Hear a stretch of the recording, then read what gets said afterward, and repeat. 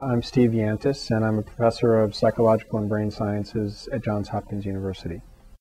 In conducting this study, we were interested in understanding how people controlled attention to different sensory modalities, how people controlled attention to vision and audition, which is a kind of task that we're confronted with all the time. When I'm reading a book, I may be less aware of someone calling my name somewhere else in the room, or when I'm focusing on something visually, I may not hear someone coming up from behind me. We set up a situation where people were seeing and hearing continuous streams of information, sort of like what you would be confronted with in everyday life. In this experiment, people were looking at a computer screen to a continuous stream of letters that were changing quite rapidly, one after another, in the center of their visual field. And at the same time, they were listening through headphones to a sequence of spoken letters. And at any given moment, they were monitoring either the visual stream or the auditory stream.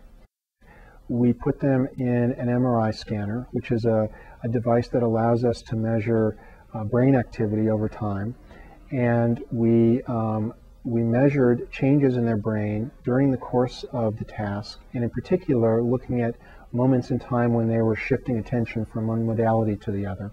When they saw a digit, they pressed a button to indicate that they detected the digit, and then the identity of the digit told them what to do next. So when we looked at the results of the brain scans, we found two kinds of patterns. The first pattern related to whether the person was attending to vision or audition. And we found that when the person was attending to vision, the visual parts of the brain in the occipital lobe were more active than when they were attending to audition. And at the same time, the parts of the brain that are responsible for audition in the temporal lobes were less active than when they were attending to audition. It's as if the participants were changing the volume on the visual input and the auditory input according to where they were supposed to direct attention. It was the first direct demonstration that changes in the attentive state of the observer shifting between vision and audition had immediate consequences for brain activity. The issue of shifting attention between vision and audition has some obvious practical implications. When you're driving in your car and talking on a cell phone, you are faced with a multitasking situation. You're sharing attention between vision and audition and doing the best you can.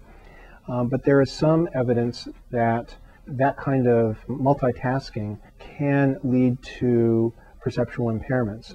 There's a research group at the University of Utah that has studied people in a driving simulator while they are talking on a cell phone, and they found that their reaction time to respond to, say, the appearance of a brake light in the vehicle in front of them is significantly lengthened if they're engaged in a cell phone conversation as compared to just passively listening to the radio.